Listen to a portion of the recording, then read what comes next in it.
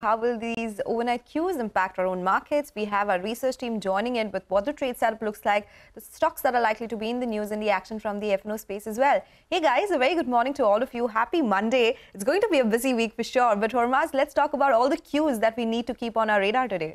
Morning, Sonal, and the good part is that it's a truncated week, so even if it's a busy Monday, we'll take that as a bargain. But coming back to the markets, though, it was a slightly lower session on Friday, but we were up for 5 straight days, so a bit of a breather that the Nifty has taken as of Friday's trading session. We recovered almost around 600 to 700 points through the course of last week from last Friday's low, which was 21,777, and 22,600 is now a barrier for the index because Thursday and Friday's high were similar, almost around the 22,620 to 625 mark. We reached those levels, we couldn't sustain above them, but then we corrected from those levels as well. But the good part is that the index is making higher highs across throughout last week. Started off at around 22,300, then went to 22,400, then 500, and eventually now 22,600 is the latest barrier for the Nifty. The institutional selling continued from the foreign investors' desk. Then FIs were heavy sellers all through the week, but the domestic institutions continued to offset that losses. Domestic institutions have bought nearly 40,000 crores worth of equities in the month of April. So that is a good bit. The market, though, is making one thing very clear, that good earnings and management commentary is getting disproportionately rewarded, as we saw in the case of Tech Mahindra on Friday. The earnings may have been okay, but the management commentary was good. But on the flip side, the slightest error and is getting punished. And we saw that in the case of Bajaj Finance when it came to management commentary as well. We can see similar reactions in today's session as well from ICICI Bank and HCL Tech. Some earnings reactions, Yes Bank and RBL as well. And all eyes on the globe will be on the Fed. The Fed meet outcome this week. The GIFT Nifty, as we speak, is indicating a gap up start for our own markets. Back to you.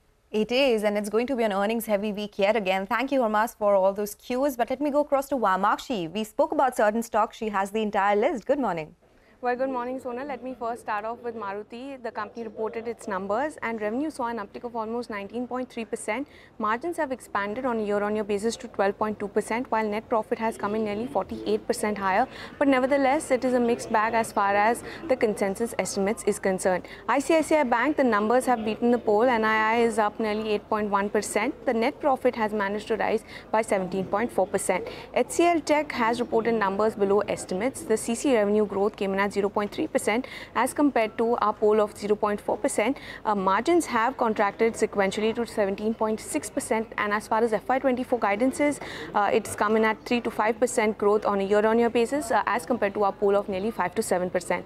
Shakti Pumps, a strong set of numbers from this counter. Net profit has risen from just 2 crores to 90 odd crores. Margins have also expanded from 6% to 21.5%. SBFC Finance AUM is seeing an uptick of almost 38% year-on-year. Net interest income has managed to rise by 53%, and the NIMs have also expanded for this counter both on a year-on-year as well as sequential basis. Apollo Hospitals, Apollo Health Co. is expected to raise nearly 2,475 crores from PE firm Advent. They will be merging Kaimed, promoter-owned wholesale pharma distribution business, over the next 24 to 30 months.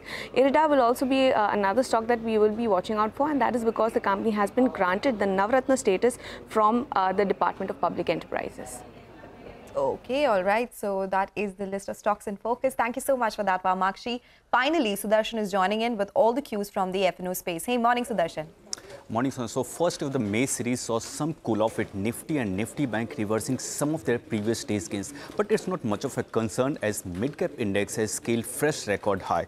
Talking about the flows in the cash market, FI sold shares of nearly rupees 3,500 crore and DIS bought nearly rupees 4,400 crore worth shares. But if you look at the index future, on the very first day of the series, FI sold shares of rupees 2,000 crore and they have added around 22,000 longs, and against that they have added shorts of more than 68,000. So what it does is, FIs had started this series with their long exposure at 39% and 53,000 net short contacts. But because of them selling shares of rupees 2,000 crore on the very first of the series, their long exposure has now dropped to 35% and net short contacts nearly doubled to 1 lakh. This is important as it tells us that if market does not fall much, FIs will be left with no options but to cover their positions.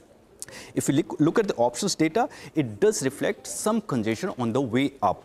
22,500 call has seen some writing with premium currently around 125, and even 22,700 call has seen some writing for which the premium is currently at 48. So people writing 22,500 call is expecting resistance around 22,650, and those who are writing 22,700 call is expecting resistance around the record high levels, or say 22,750. On the way down, support for Nifty is around 20-day moving average of 22,400, and if it breaches that level, next support is 50-day moving average of 22,235. And for Nifty Bank 2, the support is at 20-day moving average of 47,940.